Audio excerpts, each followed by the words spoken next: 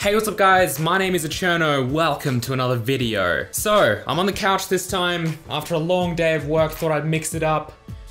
Let's talk about variables in C++. So, when we write a program in C++, we want to be able to use data. Most of what programming is about is actually using data. We manipulate data. That's what we do. So any kind of data that we use in our program that we want to change, that we want to modify, that we want to read and write from, we need to store this data in something called a variable. So variables basically allow us to name a piece of data that we store in memory so that we can keep using it. As an example, pretend that you're making a game and you've got a player in your game and that player character has some kind of position on the map. And the player character can move. So we need to be able to store the player's position as some kind of variable in our memory so that when it comes time to draw the player on the screen or interact with the rest of the level, we can actually see, hey, where on earth is the player? So we would want to store the player's position in a variable. This is basically one of the fundamentals of writing a program in any language. We need to be able to play with data and store that data somewhere. When we create a variable, it's going to be stored in memory, in one of two places, the stack or the heap. Don't worry, we're gonna have a lot of videos discussing how memory actually works, so if you're looking for a more of an in-depth kind of explanation, that'll definitely come. But for now, just know that variables do occupy memory. That's where we actually store the data, in our computer's memory. In C++, we're given a bunch of primitive data types. These primitive data types essentially form the building blocks of any kind of data we store in our program. Each data type that C++ gives us has a specific purpose. Whilst it has a specific purpose, you don't actually have to use it for that purpose. It's interesting because C++ is a very powerful language, which means there are actually very few rules when you actually get down to it.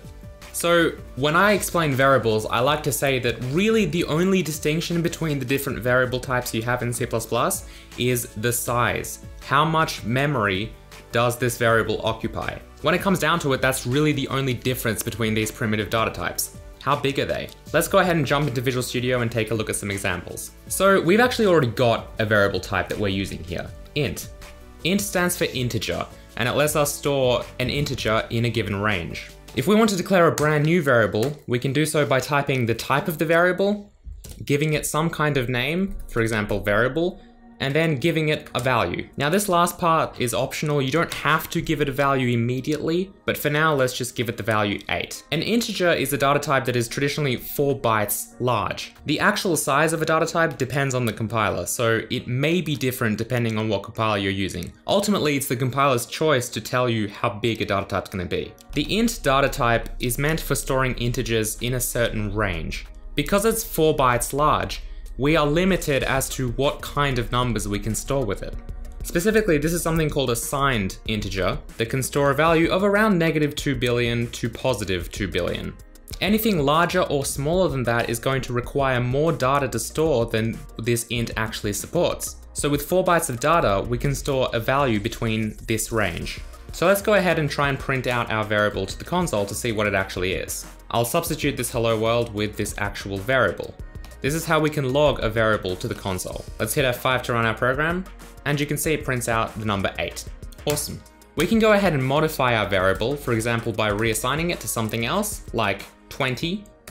Let's go ahead and print it again and see what happens. So we're printing it once here and then again here. So we should get the value 8 printing first and then the value 20. And you can see if we run our program, that's exactly what we get. Cool. So as I said, an int data type can store a value between -2 billion and +2 billion. So you might be like, why is it -2 billion and +2 billion? It's not exactly 2 billion, by the way. It's like 2 point something billion. Where are these limits coming from? Do they make any sense? And the answer is yes, they make sense. They are directly tied with the size of the variable, that is, how much data we're allowed to store in it. An integer is 4 bytes. With 4 bytes of data, we can store values in that range. Let's break this down a little bit. So 1 byte is 8 bits of data, which means that 4 bytes is 32 bits of data. Because this variable is signed, meaning it can be negative, it contains a sign, like a negative sign. Because this variable is signed, one of those bits, one of those 32 bits, has to be for the sign, so that we know if it's positive or negative, which only leaves 31 bits left for the actual number. Now a bit can either be 0 or 1, so there are 2 possible values for 1 bit of data. So using a little bit of maths here, we can say that we have 31 bits to play with, 2 possible values per bit. So what is 2 to the power of 31? If we crack open a calculator here and type in 2 to the power of 31, we will get about 2 billion. That value there, that 2.1 billion, that is the maximum number that we can store with an integer. Now remember, we also have 1 bit that is reserved for whether or not that number is negative. So because of that, we can store up to that number from 0, but also we can go the other way and store all the negative values down to negative 2.1 billion. But I don't want negative values, I hear you say. Is there a way to just get rid of that 1 bit being for the negative sign and just use it as part of my number? Why, yes. Yes, there is. That is what we call an unsigned number. That means it's a number that does not have a sign, meaning it's always positive. In C++, we can make one of those by just typing in unsigned in front of our integer. So now what we've done is we have 32 bits to play with. And 2 to the power of 32, of course, is double what we have here. 4.29 billion. And that's basically what the unsigned keyword does in C++. It lets us define an integer that does not have a signed bit. Okay, so what other data types do we have available to us? What if I don't want a 4-byte integer? What other types are there? So as far as integer values goes, we actually have quite a few. We've got char, which is 1 byte of data. We've got short, which is 2 bytes of data. We have int, which is 4 bytes of data. We have long, which is also usually 4 bytes of data, depending on the compiler. And then we have long, which is usually 8 bytes of data. There's also other types like long int. There are a few different modifications here. I'm not going to go through all of them, but the basic ones are these 5. You can also add unsigned to any of these, and it will remove that signed bit and let you set a larger number. Char traditionally is also used for storing characters, not just numbers. So apart from assigning numbers to it, like 50, you can also assign characters to it, like A. Now that's not to say you can't assign characters to other integers. You can, because at the end of the day, this character that I typed, this letter A, it's just a number. In fact, that number, that numeric value associated with that character, the character A, is 65. Now, if numbers are just characters and if characters are just numbers, then why exactly do we have this distinction? Why do I say that char is specifically used for characters, whereas it's really not? That is because we often, as programmers, make assumptions about certain data types. If I pass in a char and call it something like character, I usually expect you to actually assign a character to it. So a good example of this is if you actually try and print out a char. If I print out this variable, A for example, and I hit F5, I'm not going to get the number associated with it. I'm going to get the character A printed out. So if I replace this with its actual numeric value, like 65, I'm also going to get the value A printed out, as you can see over here. Because cout, if I pass in a char into cout, it's going to treat it like a character, not like a number. If I change it to be some other type, like a short for example, and hit F5, you can see that cout no longer treats it like a character. It's going to actually print out the numeric value. And even if I assign a character here, it's just really assigning the value 65. So if I run this again, you can see that we get 65. So the reason I'm telling you all this is because I want you to understand that data types, the usage of data types is just up to the programmer, really. There are certain conventions that we have in place, but there's nothing concrete that you have to actually follow. There are very little rules in C++ after all. So because of that, I do want you to realize that the only real difference between these data types is how much memory will be allocated when you create a variable with that data type. So with those integer types aside, what if I want to store a decimal value? For example, 5.5. How do I do that? Well, for that we have 2 data types. We have float and we have double. There are also some modifiers that you can do like long double. We're not going to get into those. So a float is basically a decimal value that we can store that occupies 4 bytes of data. So let's define a variable here such as 5.5. How do we do that? Let's also replace this variable A with printing out our float variable and compile our file. Let's hit F5 to run our program and you can see we get 5.5 printed out.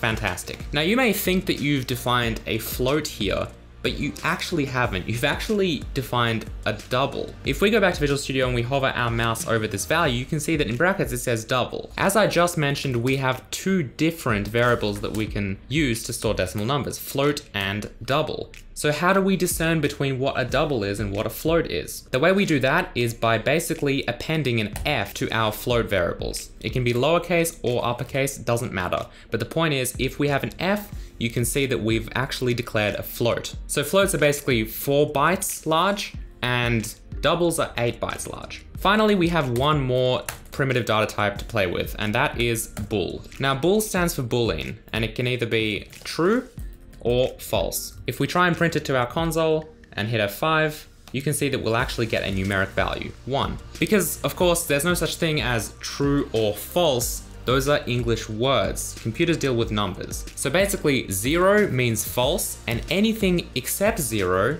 any other number, means true. In this case, we'll actually get 1 printing to the console, indicating that it is true. If we change this to false and run our program, we will get 0, which means false. The bool data type occupies 1 byte of memory. Now you might be wondering, 1 byte? Why? A bool can either be true or false. Surely that only takes 1 bit to represent. And you are correct. It does take 1 bit to represent. However, when we're dealing with addressing memory, that is, we need to retrieve our bool from memory or store it in memory, there is no way for us to actually address individual bits. We can only address bytes. So because of that, we can't actually create a variable type that is 1 bit, because we'd need to be able to access it. And we can't, we can only access bytes. Now, of course, one thing you could do on the other hand is be really smart about how you store data and store 8 bools in 1 byte. That's totally okay. 1 bit per bool, but you still have that 1 byte of allocated memory. We'll probably talk about advanced fun tricks like that in the future, but for now, a bool is 1 byte of memory. So with all this talk of sizes and bytes and how much everything takes, how do we actually know how big a data type is? It is dependent on the compiler after all. Is there some way we can check? Yes, there is. There's an operator we have available to us in C++ called size of. So if we come over here and we print size of bool, for example, we basically just type in the word size of, and then either in brackets or not, doesn't really matter, although I do prefer to use brackets, or parentheses I should say. We type in our data type, hit F5, you can see it tells us that a bool is 1 byte. If I replace this with int and hit F5, we have 4, and if I do something like double and hit F5, we have 8. Awesome, pretty cool stuff. So that's basically all there is to variables, or at least the primitive types that I've covered. There are many different types that you can actually create in C++ and that have already been created for you. However, they're all custom types that are all based on these primitive types. These are the building blocks that we use to define and store any kind of data we could possibly create. Now, with any of these primitive data types, we also have the ability to turn them into pointers or references. Pointers can be declared by writing an asterisk next to your type like this, and references by an ampersand next to your type. Pointers and references are such huge and complicated and vital topics that I really want to save them for separate videos so that you guys understand them properly. So for now, for this video, we're just going to stick with these primitive types. Make sure you understand them. They're going to be the basis for pretty much everything you ever write, so they're really important. But anyway, I hope you guys enjoyed this video. If you did, please hit that like button. You can also follow me on Twitter and Instagram. And if you really like this video and you want to be a part of how future videos get made, you want to contribute to the planning of these videos, as well as receive early drafts of videos as I'm making them, then please support me on Patreon. The link will be in the description of this video. Your support there is what makes these videos possible. Thanks for watching, guys. I'll see you next time. Goodbye.